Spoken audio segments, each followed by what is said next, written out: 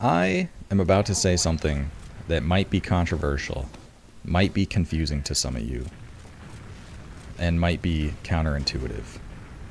But it's easier to shoot people when you have your gun loaded. Now, I know that might sound like a lot, but it can fly over people's heads. And a lot of the time, managing ammo is a really big deal and something that you need to consider, even though your guns just reload automatically in this game. Even though, you know, it's the reloading is kind of done for you, you still need to actively think about it.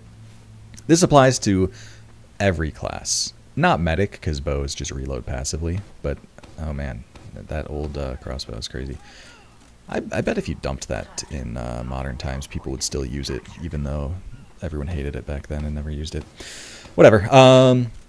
So on Scout, it's not uncommon for, you know, a really scrappy post fight when you just need to clean up that last player. The Scout just reloads and fires their pistol instead of taking the time to reload a scattergun, which would actually clean up that player rather than the less consistent pistol.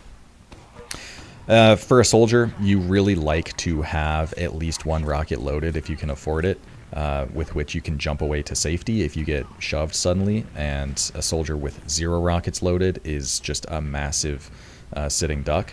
And, you know, you want to manage how many rockets you have for a bomb and you know, understand how many rockets you can fire during a sack, for instance. But I think the most pronounced class is Demo as far as ammo management goes, and that's what I want to focus on today. So there's a couple reasons why ammo management is such a big deal for Demo. For starters, Demo has more ammo, right?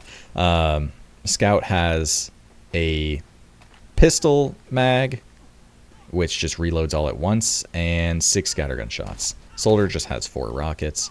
And Demo has 4 pipes and 8 stickies, you know, the class with 12 projectiles. Everyone talks about the 12 projectiles. So you have a lot more ammo to manage. But on top of that,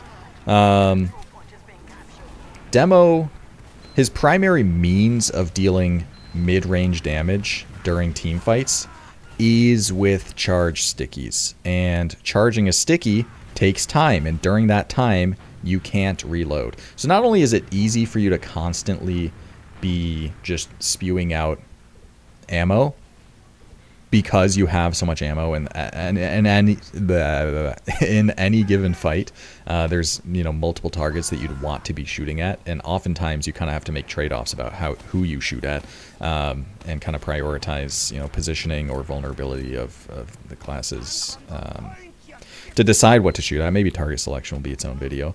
But even when you aren't just spewing ammo out and you're, you know, trying to focus on some damage on someone, you're still not reloading during that because you're often charging your sticky. So as a Demo, you need to really consciously choose the time to reload. And that's an important skill for a couple of reasons. So for starters, like, having ammo is just really important for when it hits the fan, you know, when everything starts going really poorly, or not even necessarily starts going poorly, but just when you need to deal damage on a team that's trying to double bomb and walk at you, when you really need to just annihilate, you know, a group of players that are trying to get through a choke or something. Just when you need that, you will need the ammo more sometimes than others, and you really want to have that ammo for when you really need it, is kind of just the whole thing. So having ammo loaded in the moments that really matter is an important skill, and it takes some experience to kind of, you know, anticipate that. But a good rule of thumb is literally just have some amount of ammo loaded. Because it's really easy to be in just a long team fight where things are winding down a bit or something, and you're just playing from one projectile to the next. And in fact, among newer demos, the biggest thing is actually when they just use all their stickies and then start shooting all their pipes, and then they're just stuck in the cycle of just reloading and shooting that next pipe rather than actually taking the time to reload stickies, rather than actually taking the time to reload and be effective. They're just playing for that next pipe. And when a demo is literally just playing to reload and shoot their next projectile and not really thinking any further ahead than that, I just coined that as like paycheck to paycheck demo, which I really don't like seeing. If you hit everything, it's fine because, you know, you do so much damage.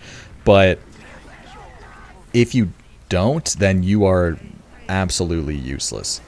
And it's better to be useless for, you know, a few seconds. You can reload a couple stickies in a pipe or something and then be useful rather than just be useless the whole time, right?